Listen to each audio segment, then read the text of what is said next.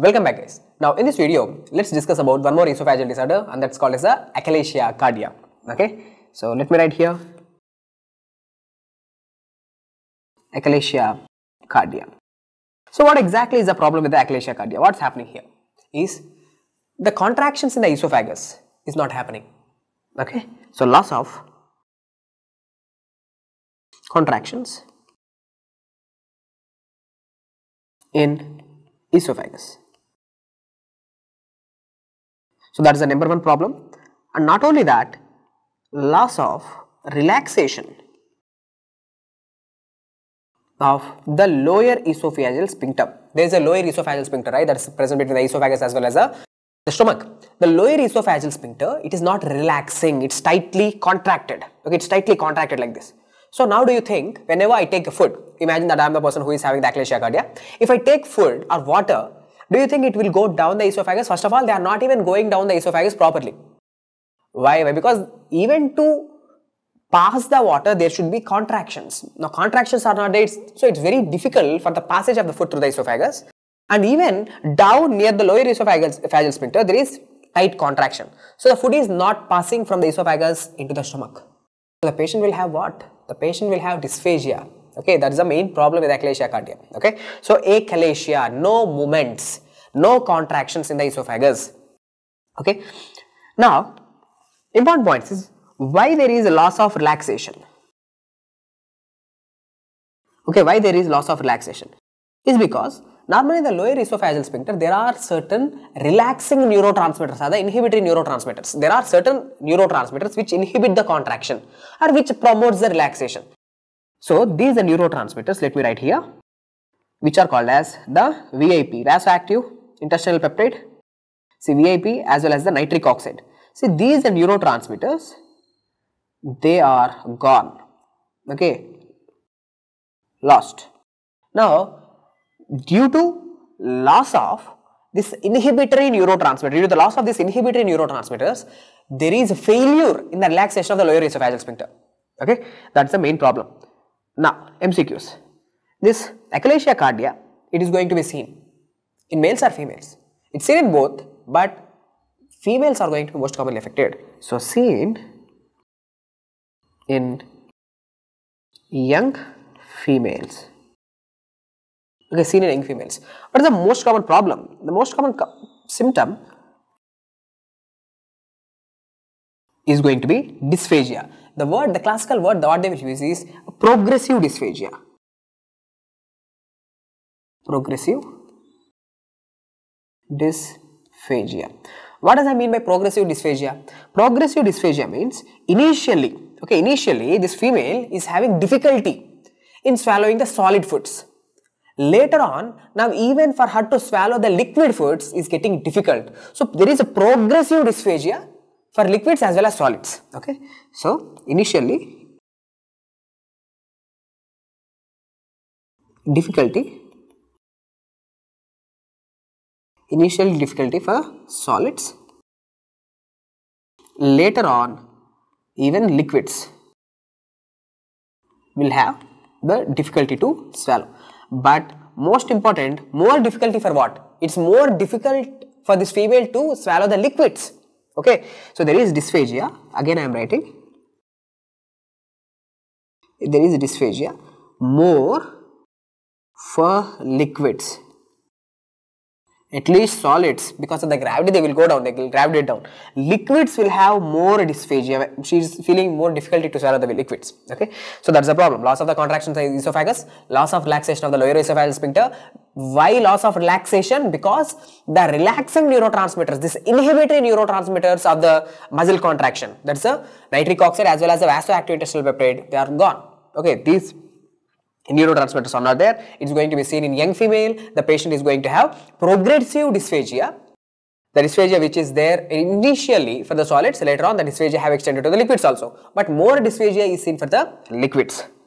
Now, what are the important points which you need to know?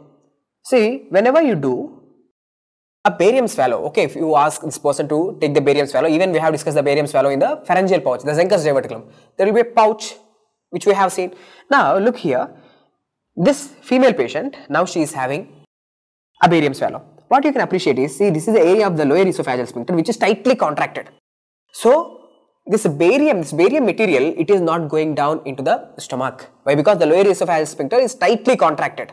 Okay, so because of that, the esophagus now, in order to accumulate all this barium, now it is getting like, just swollen like this. So the esophagus, it is getting dilated, okay, like this. So this classically gives an appearance called as a bird beak appearance. Okay, esophagus, it's getting dilated like this, and here the lower esophageal sphincter is tightly contracted. Now it is giving what? Let me write here the barium swallow. Point number 5, barium swallow is going to show bird beak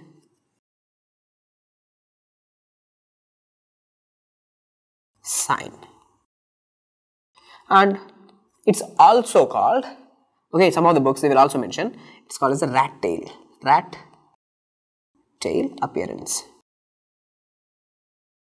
So why it is called as a rat tail appearance is because, like, some amount of the barium, it will leak. See, now from here, from this area, some amount of the barium, it will leak down, giving like a tail appearance. This is called as a rat tail appearance. So bird beak appearance is going to be seen, true, in Achalasia cardia, and rat tail appearance is also seen in Achalasia cardia on barium swallow. Now whenever you do something called as manometry, esophageal, high resolution,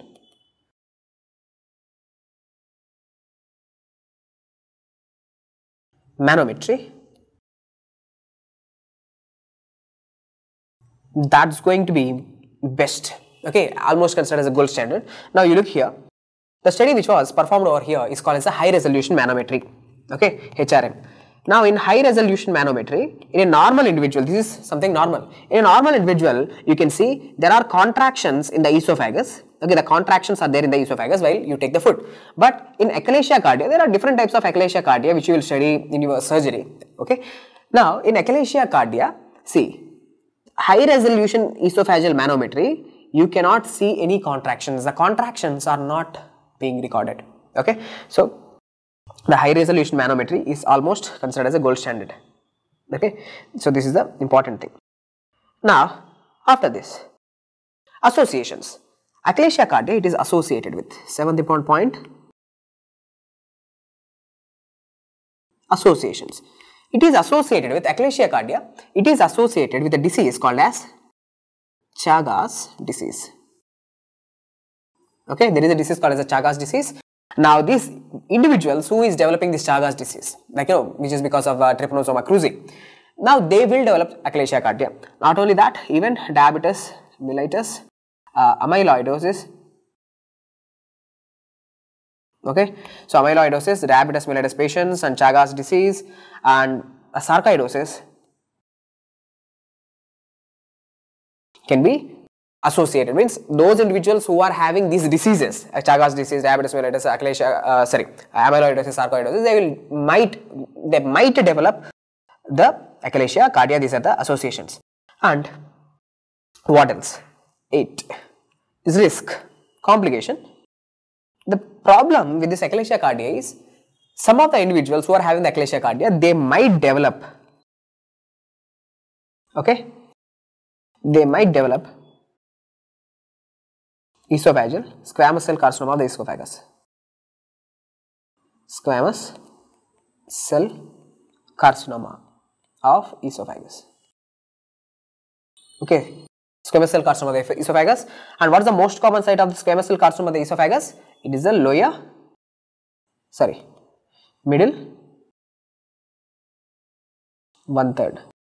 Okay, see, the most common site of the squamous cell carcinoma of the esophagus is going to be the middle 1/3. This is the question which was many times asked in India. What is the most common site of the squamous cell carcinoma of the esophagus? Middle 1/3. Okay, but if they ask you something like, what is the most common site of adenocarcinoma of the esophagus? Adenocarcinoma of the esophagus, it is lower 1/3. Now here, look, the question I am changing a little. What is the most common site of squamous cell carcinoma? Middle 1/3, okay. In India, middle 1/3. but the squamous cell carcinoma that is arising in the background of Achalasia Cardia, then the answer will be lower 1/3. Okay, so Achalasia Cardia leading to esophageal cancer, the most common site is going to be lower 1/3. But generally speaking, the most common site of esophageal carcinoma, squamous cell carcinoma of the esophagus, is middle 1/3. Okay, done, completed. Now, what are the treatment? Okay, what are the treatment options? The treatment options, whatever are available, are going to be Heller's. There is something called as Heller's myotomy. It's a surgical procedure. Surgery is going to be Heller's myotomy.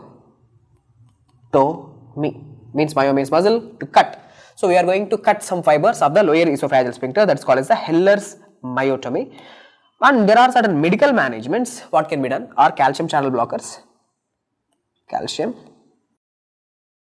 channel blockers. Why we are using calcium channel blockers is because of the lower esophageal sphincter. It's also a skeletal muscle, right? It's also it's not a skeletal muscle, it's also a muscle. Okay, the lower esophageal sphincter, it's also a muscle. So we need calcium for the muscular contraction. We need the we need the calcium for the contraction of the lower esophageal sphincter. So blocking the calcium will cause relaxation of the lower esophageal sphincter. So that's why we can use the calcium channel blockers, or we can use botulin injections. Okay, see intrasphincteric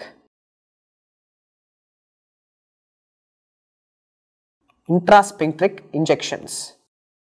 Okay, intrasphincteric injection of the botulin toxin. Why? Because we know botulin toxin will cause a paralysis. Botulin toxin, it is going to affect the synaptobrevian, like you know the things. So botulin toxin usually causes the paralysis of the muscles. So injecting this botulin toxin into the lower esophageal sphincter also causes the paralysis of the lower esophageal sphincter, or the simple relaxation of the lower esophageal sphincter. So the problem will be treated. So now one by one, treatment. Surgical, it is Heller's myotomy, to cut some muscle fibers, Heller's myotomy, or we can use medical management like calcium channel blockers, or we can also use intrasphincteric injection of the botulin. High resolution manometry is gold standard. Also we can go with the barium swallow. On barium swallow, what we are seeing is rat tail appearance or bird beak appearance is going to be seen. Next, this Achalasia Cardia, it is associated with Chagas disease, rabies mellitus, sarcoidosis, amyloidosis. Achalasia Cardia is going to be seen in males or females? Young females. Okay, young females with the main complaint of the progressive dysphagia, where dysphagia is more going to be for the liquids. Okay, initially dysphagia is for the solids, later for the liquids also, but more dysphagia is seen with the liquids. So with this, the topic of the Achalasia Cardia is completed. Hope the video is helpful. Thank you.